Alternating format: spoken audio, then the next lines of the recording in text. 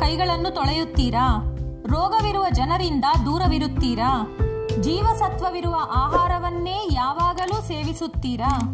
ಆದರೂ ಕೂಡ ಜ್ವರ ಮತ್ತು ಇನ್ನಿತರ ಕಾಯಿಲೆಗಳು ನಿಮ್ಮನ್ನು ಬಾಧಿಸುತ್ತಲೇ ಇದೆಯೇ?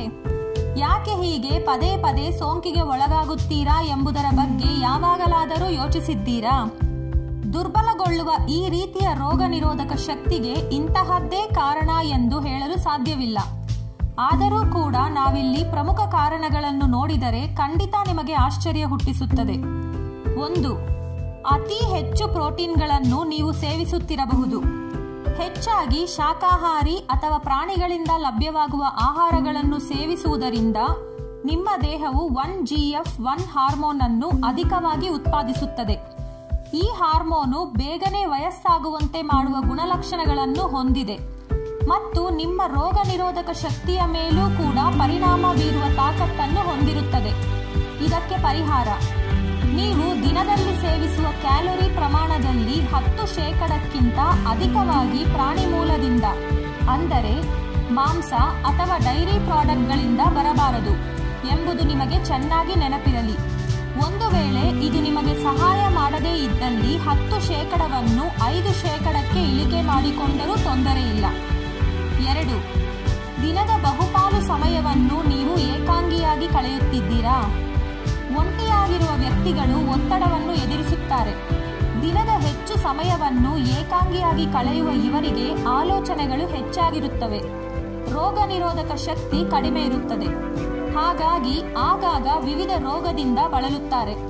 ಇದಕ್ಕೆ ಪರಿಹಾರ: ನಿಮ್ಮ ಸ್ನೇಹಿತರ ಜೊತೆಗೆ, ಪ್ರೀತಿಪಾತ್ರರ ಜೊತೆಗೆ, ಅಕ್ಕಪಕ್ಕದವರ ಜೊತೆಗೆ ಕೆಲವು ಸಮಯವನ್ನು ಕಳೆಯಿರಿ. ಯಾವ ವ್ಯಕ್ತಿಗಳು ತಮ್ಮ ಸಂಬಂಧದಲ್ಲಿ ಹೆಚ್ಚು ಖುಷಿಯಾಗಿರುತ್ತಾರೋ ಅವರು ಒಂಟಿಯಾಗಿ ಬದುಕುವ ವ್ಯಕ್ತಿಗಳಿಗೆ ಹೋಲಿಸಿದರೆ ಕಡಿಮೆ ಸೋಂಕಿಗೆ ಒಳಗಾಗುತ್ತಾರೆ ಎಂಬುದು ಅಧ್ಯಯನದಿಂದಲೇ ತಿಳಿದು ಬಂದಿದೆ. 3. ದಿನಪೂರ್ತಿ ಕುಳಿತಿರುವುದು. ಹೆಚ್ಚು ಸಮಯ ಕುರ್ಚಿಯಲ್ಲೇ ಕುಳಿತಿರುತ್ತೀರಿ ಎಂದಾದರೆ ನಿಮ್ಮ ಚಯಾಪಚಯ ಅಂದರೆ ಮೆಟಾಬಲಿಸಂ ಕ್ರಿಯೆಯು ನಿಧಾನಗೊಳ್ಳುತ್ತದೆ. ಇದು ನಿಮ್ಮ ರೋಗ ನಿರೋಧಕ ಶಕ್ತಿಯನ್ನು ಹೆಚ್ಚಿಸುವ ಪೋಷಕಾಂಶಗಳನ್ನು ಸಾಮಾನ್ಯಕ್ಕಿಂತ ನಿಧಾನಗತಿಯಲ್ಲಿ ಹೀರಿಕೊಳ್ಳುವುದಕ್ಕೆ ಕಾರಣವಾಗುವ ಸಾಧ್ಯತೆ ಇದೆ. ಇದಕ್ಕೆ ಪರಿಹಾರ: ಪ್ರತಿ ಅರ್ಧ ಗಂಟೆಗೆ ಒಮ್ಮೆ 5 ನಿಮಿಷ ಬ್ರೇಕ್ ತೆಗೆದುಕೊಳ್ಳುವುದನ್ನು ಮರೆಯಬೇಡಿ.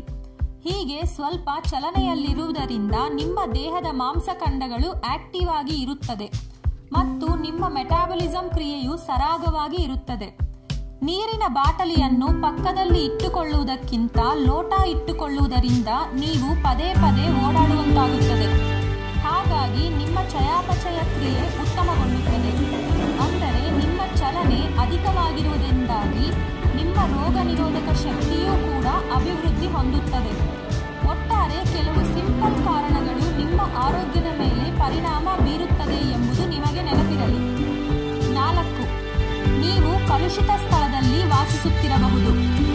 ನಿಮ್ಮ ಸುತ್ತಲಿರುವ ಗಾಳಿ ಕೇವಲ ನಿಮ್ಮ ಶ್ವಾಸಕೋಶಕ್ಕೆ ಮಾತ್ರವೇ ಹಾನಿ ಮಾಡುವುದಿಲ್ಲ, ಬದಲಾಗಿ ನಿಮ್ಮ ರೋಗ ನಿರೋಧಕ ಶಕ್ತಿಯ ಮೇಲೂ ಕೂಡ ಪರಿಣಾಮವನ್ನು ಉಂಟುಮಾಡುತ್ತದೆ.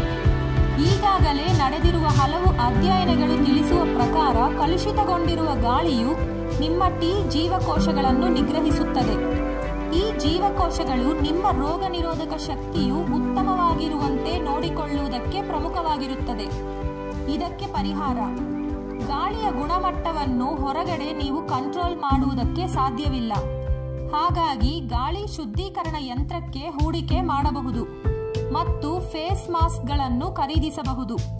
ಇವು ನಿಮಗೆ ಒಳಾಂಗಣ ಮತ್ತು ಹೊರಾಂಗಣದಲ್ಲಿ ಉತ್ತಮ ರೀತಿಯಲ್ಲಿ ಉಸಿರಾಟ ಪ್ರಕ್ರಿಯೆ ಮಾಡುವುದಕ್ಕೆ ಅನುಕೂಲ ಮಾಡುತ್ತದೆ. ಈ ಆಧುನಿಕ ಯುಗದಲ್ಲಿ ಮನುಷ್ಯನಿಗೆ ಆರೋಗ್ಯವೇ ಭಾಗ್ಯ. ಕಾಲ ಬದಲಾದಂತೆ ನಾವುಗಳು ಬದಲಾಗುತ್ತಾ ಹೋಗಬೇಕು. ಸಣ್ಣ ಪುಟ್ಟ ಆರೋಗ್ಯ ಸಮಸ್ಯೆ ಬಂದ ಕೂಡಲೇ ಸರಿಯಾದ ಕ್ರಮದಲ್ಲಿ ಔಷಧಿ ಪಡೆದುಕೊಳ್ಳಿ. ನಿಮ್ಮ ಆರೋಗ್ಯವನ್ನು ಕಾಪಾಡಿಕೊಳ್ಳಿ. ಈ ವಿಡಿಯೋ ನಿಮಗೆ ಇಷ್ಟವಾದಲ್ಲಿ ಲೈಕ್ ಮಾಡಿ, ಶೇರ್ ಮಾಡಿ ಹಾಗೂ ಸಬ್ಸ್ಕ್ರೈಬ್ ಮಾಡೋದನ್ನು ಮರೆಯಬೇಡಿ.